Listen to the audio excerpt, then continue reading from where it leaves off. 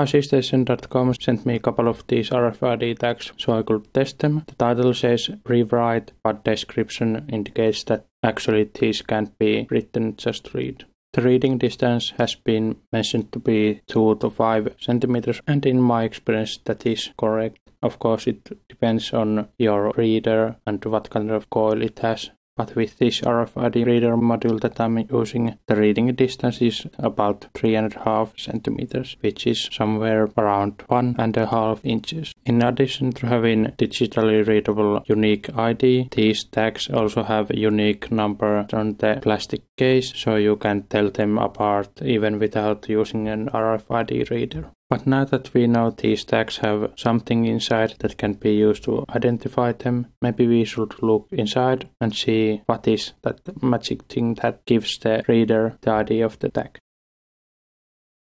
These feel kinda solid, so I'm not sure which tool I need to use to get to the internals of this tag.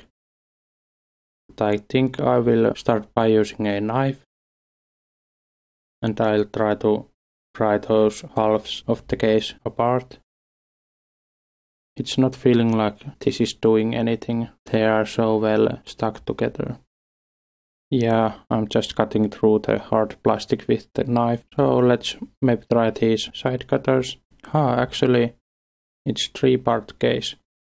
The round disc is a separated part and it can be taken off after breaking the circle around it. And that is all there is. There's a teeny tiny IC inside the epoxy blob and a coil with diameter of less than an inch. Actually that epoxy blob is much bigger than I thought it would be. I've seen super tiny ICs on some RFID products. But of course we can't be sure how small the actual die inside the epoxy blob is.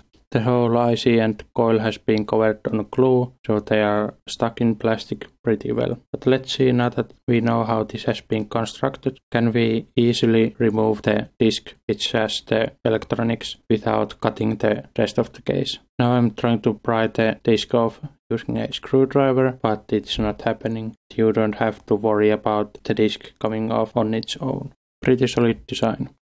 Don't forget to like, subscribe, leave a comment and share this video.